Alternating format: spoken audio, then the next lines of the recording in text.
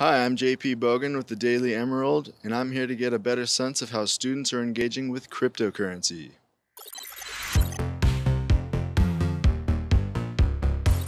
I don't, but I do invest in stocks, so yeah. A little bit, not a lot. Yeah, I do actually. I haven't really paid attention to them lately, but yeah. No, I do not understand cryptocurrency. A little bit, yeah. It's a gamble for sure.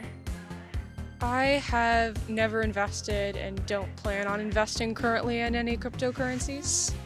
Yes, I do actually. I have 1,000 in Dogecoin. No, I don't invest. I very rarely use it to buy things, but I haven't used it for that in a very long time. So I have a Coinbase account, but I definitely don't invest in it because I think it's not a great idea to put all your money in. Yeah, I do. I have a couple friends who started investing in Bitcoin years ago, and it's kind of crazy to see how far that's come and the kind of money that they have now.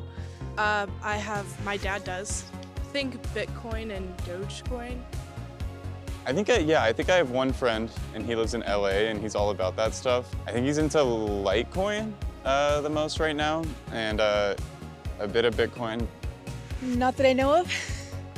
I have many acquaintances who are highly competitive about investing in cryptocurrencies. I have friends that, create algorithms and bots to predict which cryptocurrencies will rise in value and which ones will fall in value, and selling and stuff like that.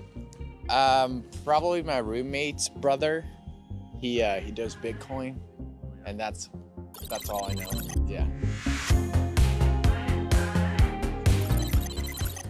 I'm in Dogecoin, but I didn't really work out, so. Usually I will spill some pocket change in Doge if I'm feeling lucky. And then maybe something that's consistent, mostly Ethereum. Bitcoin and Ethereum.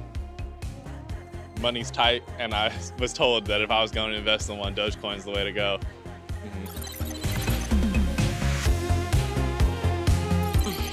Well, I have done my research in cryptocurrency, but there was a really big hype about, GameStop and AMC and all that, so that really took off the cryptocurrency.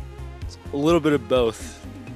Yeah, I'd say yeah. Hype maybe, but also research is just researching the hype, so I don't know. A little bit of both. I invested after the hype, but then I did my research before I actually put my money into it,